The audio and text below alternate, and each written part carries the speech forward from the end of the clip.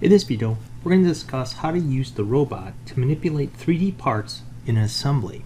Within assembly design and within many other design applications within 3DEXPERIENCE, the robot is always there.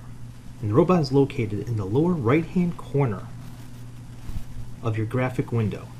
If you roll over it, you notice that it grows larger right away. And when you move off of it, it'll just about stay there and then go back to a smaller scale.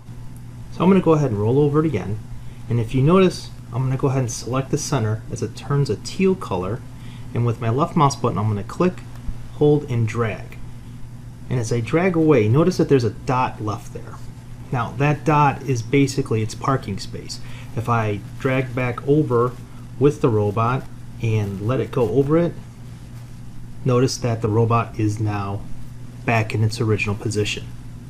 So if I go ahead, move my cursor over it, select on the center teal sphere, with my left mouse button I click, hold, and drag, and then I can move it, and then I can also place it somewhere. But in this instance I'm going to put it back. I'm going to go to my surface. Now in order to rotate, move, or slide a surface over using the robot, I'm going to select the object's surface that I'm going to use. So I'm going to go ahead and select this right here on the mounting bracket. I'm going to go ahead, go back over, select on the robot, drag it, and then I'm going to place it right on there. Now notice right away the arcs and the arrows are all highlighted in a yellow color. What I can do now is with my left mouse button I'm going to go ahead and select on an arc, and notice that as I hover over it before I select it, it turns a blue. So I'm going to go ahead now, select, it gets to be a darker blue, and I'm going to rotate.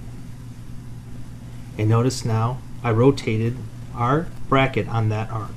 And I can do the same thing on the other ones as well. I can even rotate it along the base of the robot with a circle. And then also if I hover over an arrow, it turns a light blue, and then I'm going to left mouse button, select on it, hold, and then drag. And notice I can move it back and forth along that arrow pathway.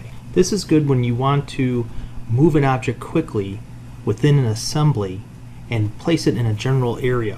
When we're done with using the robot, we can go ahead, move our cursor over the center sphere, click with the left mouse button, hold, and then drag it off and place it back over the dot, and then click anywhere you want within an open area, and now your part's been moved.